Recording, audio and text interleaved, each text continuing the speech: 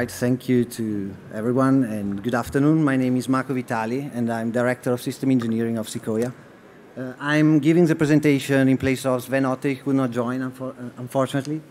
And the title of the presentation is Optic in Cloud Computing, 100G, 400G, 800G, and I will also talk about something coming beyond that. First of all, a very fast introduction about Sicoya. Sicoya, it's a silicon photonics company founded in 2015 in Berlin. So our specific approach to silicon photonics is monolithic integration. And we consider ourselves a vertically integrated silicon photonics company. So that means we sell our own transceiver, and those are based on our silicon photonics ICs. Maybe just a few words. So our reference market is Datacom, so where we provide transceiver for the hyperscale data centers. And we are also active in 5G and automotive currently, so automotive non-LiDAR applications. What's the specific of Sicoya technology? So we have a monolithic co-integration, so it means we can bring on the same chip electronics and photonics. So we can see here a cross-section of our chip. So we have a SOI region where we can process waveguide, couplers, modulators, phase shifter, any kind of optical components. And in the bulk part, we can integrate electronics. So this is practically a high-end, high-speed BiCMOS process. And our foundry of reference is IHP, a German foundry. Just to give you a practical example of this type of technology. So this is our qualified product, which is, let's say, now in volume in the market. It's a QSFP28 transceiver based on our silicon photonic die. So this chip is featuring 100 gigabit data transmission for parallel optics, and it contains all main building blocks required for a transceiver. So if we start from the right, we have CDRs, then we have modulators and drivers, all integrated. Then the light comes out of the chip through grating couplers. And on the left, we have a receiver. So we have polarization-independent gratings. We have a photodetector, TIA, and then again, CDRs and PCB drivers. The laser is mounted on top of the chip. It's a MEMS packaging. So we use a standard DFB laser, which is then integrated in this narrow package shown in the bottom left of the picture. All right, so the market that Sicoya is addressing is Datacom. So as we know, as many hyperscaler define the problem, so the traffic in the data center is enormously growing. So we have an increased machine-to-machine interconnection, and this is boosting the requirement for optics inside the data center. So what Sicoya is providing then is, let's say, this single-mode parallel optics link, which are deployed in the mid-tier connections that we see here between tier, leaf, and spine. And they provide a high serial link above 2 kilometers inside data center. Just a very schematized, let's say, picture of what is happening. So we have a market. So we have practically all different type of optics used in a data center, and also copper here. And we see that on the x-axis we have the reach, and on the y the number of ports which are deployed. So of course copper is the most deployed, then following by multi-mode optics, single mode, and coherent. So what's happening in the market? We have three forces acting in parallel. So we have a general growth, bringing this curve to the top. So then we have, let's say, increased data rate, which shift everything to the left. So it means multi-mode optics takes some link from copper, single mode takes from multi-mode, and maybe we will see other speakers later talking about coherent entering into the data center as a possibility. And what this results in a very increased growth and demand for single-mode optics into the data center. So if we look like counting data, so we see the total revenue for single-mode optics and multi-mode optics, and we see a steady growth since 2016, and this will continue beyond that, and data is up to 2026 right now, and how to make this sustainable? So the only way to make this sustainable is that the optics get more value. So we create, as transceiver vendor, more value for our transceiver. And we see that as a parameter in the dollar per gigabit as a matrix for that. And we see the average dollar per gigabit for all single mode fiber technology, how is rapidly decreased. So this means, so transceiver vendors are really managing to improve the value of their transceiver over time. And if we look a very specific product, which is a DR4 400G transceiver, we see that this is accomplished and almost reaching dollar per gigabit, which were only known before for multimode optics. But now, what comes next? Okay, so how to create even more value than this? And we have three options to work off. So first one is integration, baud rate increase, and enhanced modulator format. So this will provide, let's say, with a single transceiver, practically more traffic, and therefore drive this metric dollar per gigabit down. So what monolithic integration can do to achieve that? So first thing we can do is increase port capacity. And we have three options to do that. So we can increase bandwidth. As a previous presentation we have seen, so silicon photonics can bring massive parallelization of transmitter and receiver channel one next to the other in a single die. So this can be done pretty easily in terms of design. What we can do is to use high bandwidth component, and I will show you later what the current status for Sicoya.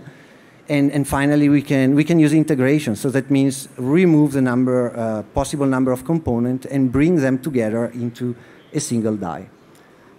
Energy. So this is another aspect that silicon monolithic integration can work out very well. So the reason is that we simplify interconnects between driver and modulator, TIA, photodetector, and this reduction of interconnects brings advantages in terms of power. So because there are less interconnects that has to be driven at such a high speed.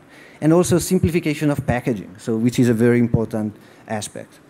And third point is cost. So a very important point. So that means by testing our dies on a wafer level, we can determine at a very early stage what is a good known die and make a transceiver out of that. So this reduces, of course, scrap and issue into production line for the transceiver. Additionally, scalability. So it's a silicon photonic process. One can produce more wafer and get, of course, more engines out of that. All right. So just to make a comparison between two very good technology, one is a discrete optic 400G DR4 transceiver, and on the right we have a monolithic integration. So, and we can clearly see here what the difference, okay, and especially in terms of packaging. So this is the main aspect that this slide shows. So on the left we have a typical EML discrete transceiver where you have multiple components. So we have for each lane a driver, we have a photodetector, a TIA, and all these components, in case of Sicoya, are integrated in a single die.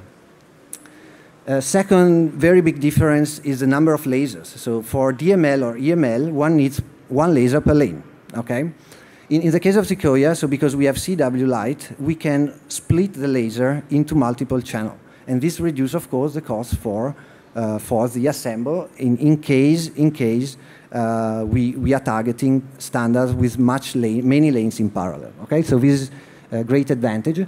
And a third point, so our engine is reflow solderable. So that means this can be reflow soldered on a standard PCB with a single step. So you can imagine, so like in a standard SMD assembly line where you place capacitors or other SMD component on the PCB, you can have our engine, you place it in position, and then you reflow solder that, creating a transceiver.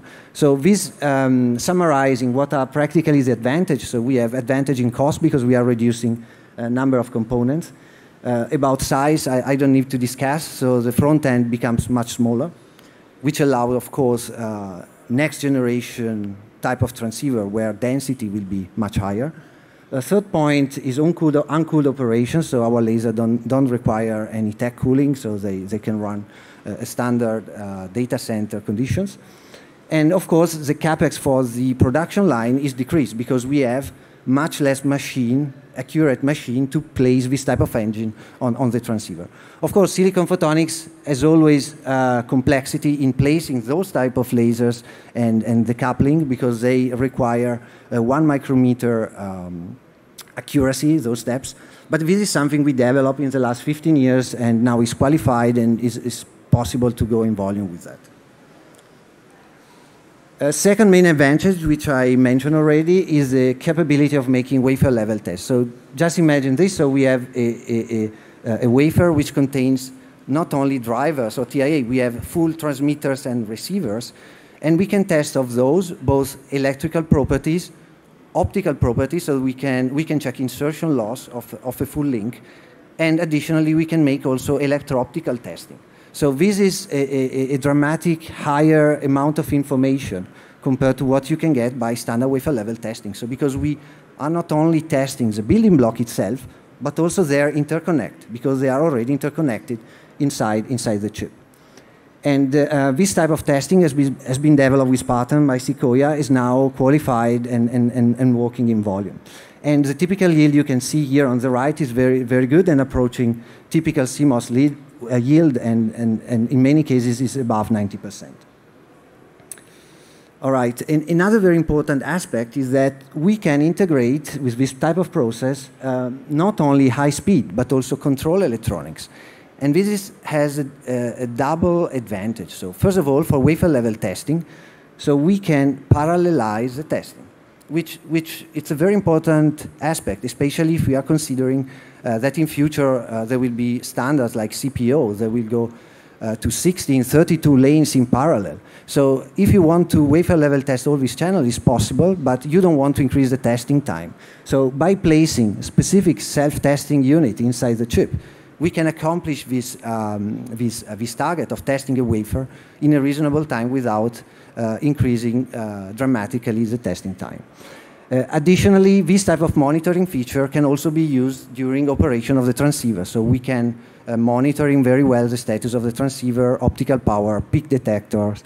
We have absorber, we have driver for laser, and so on.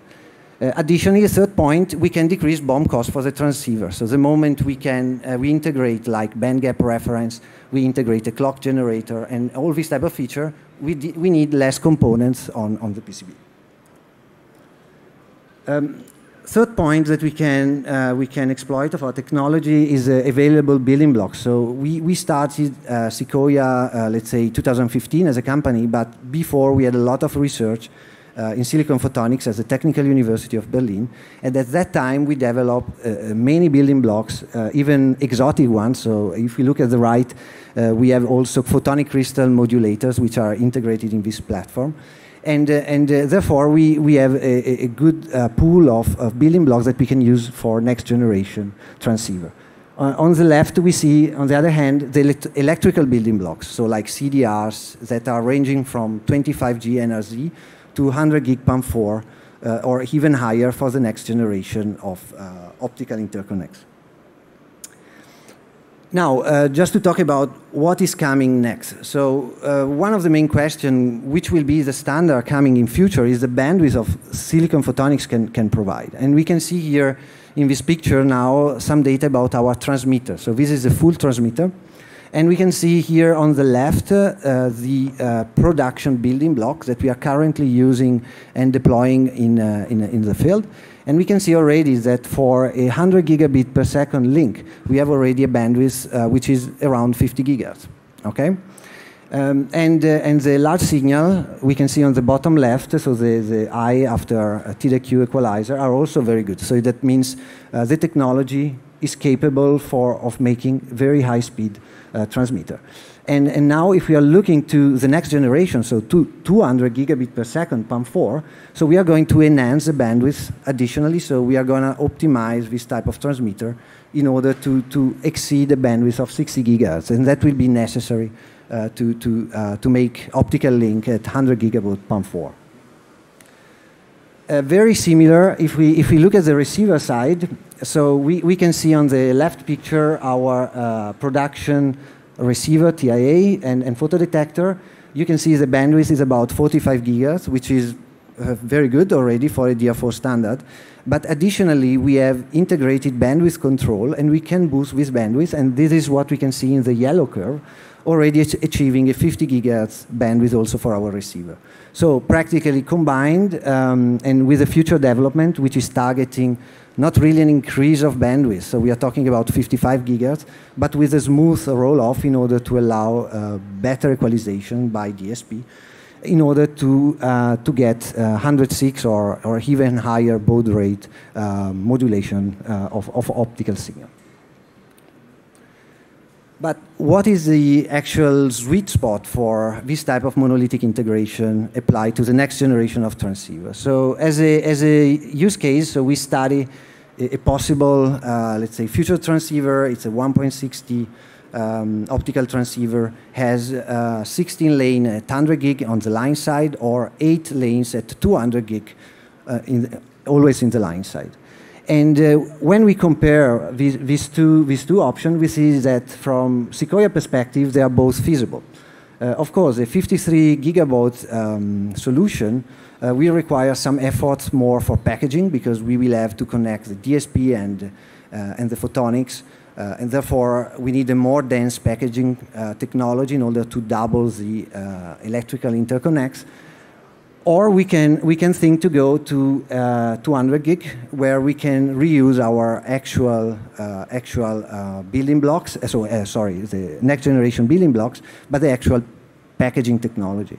And in this case, of course, what will be, let's say, something to be developed is the next generation of equalizer, because the combined bandwidth of transmitter and receiver will be around Nyquist. So therefore, a more, let's say, powerful equalizer compared to what is used right now for 100 gig will be necessary.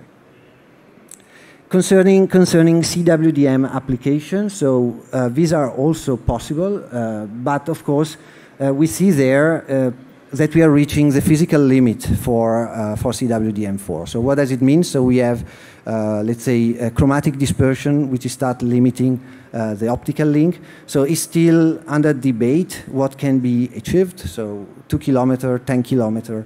So according to our simulation, so 2 kilometers seems possible, but 10 kilometer requires additional.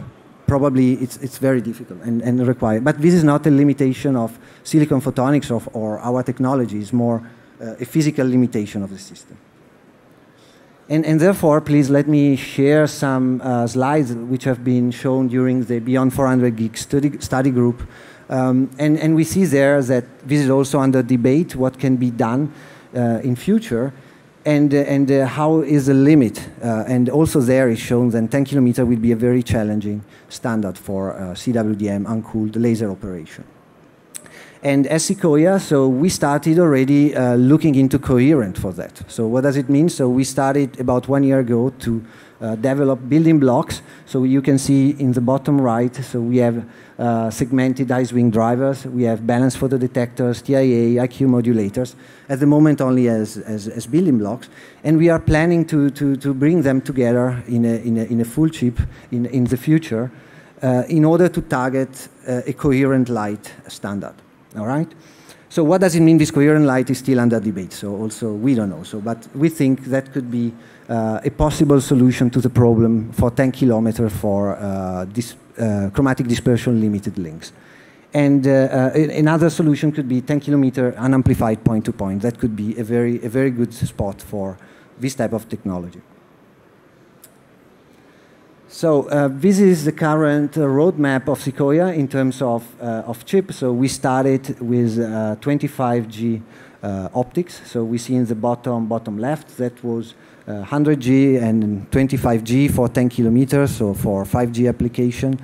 Then we moved to 100 gig optics, and in that case, we doubled the baud rate. So we moved from NRZ to PAM4. And then we changed the packaging concept. So the 25G was wire bonded, and then the 100G is flip chip.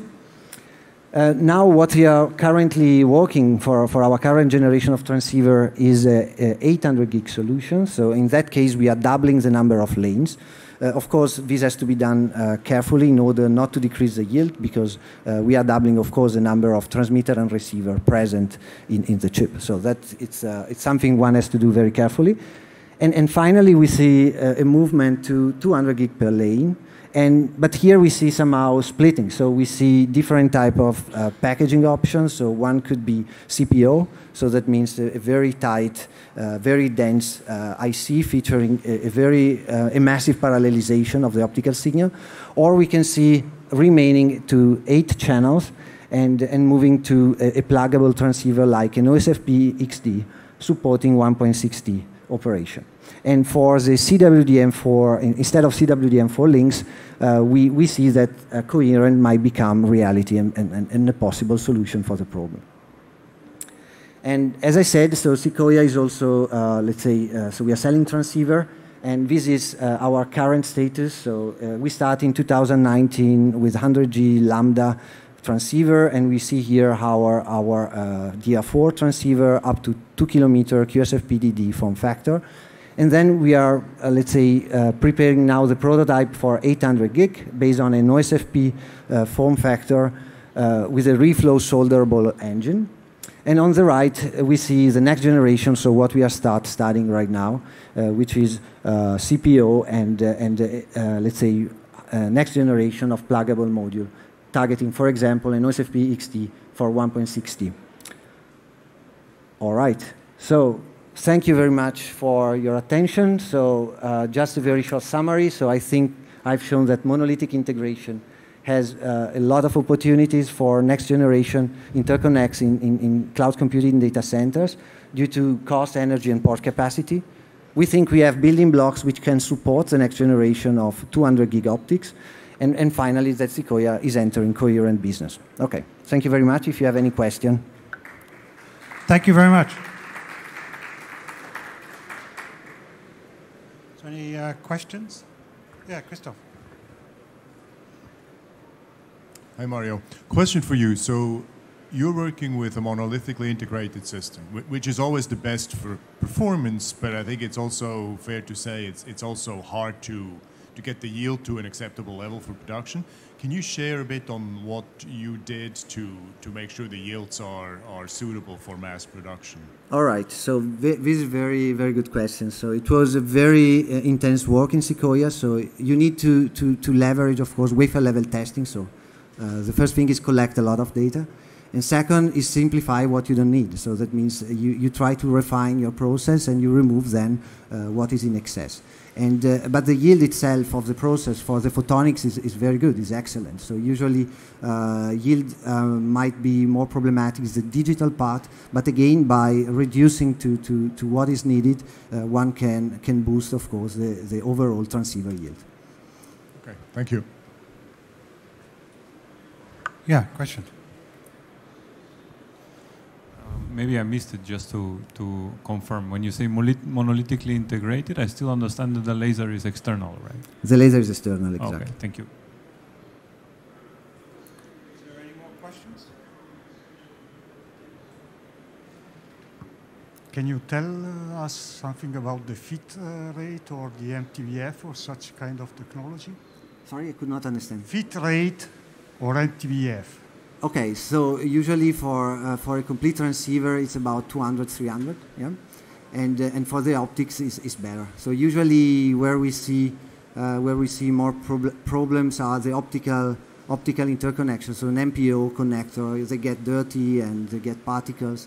That are major reason of failures. More than the silicon photonics part itself. So this, the building blocks have been qualified according to Telecordia and let's say double, 3 times what is required, and there is no degradation. Yeah. Do we have any more questions? Well, let's thank Marco again for a great talk.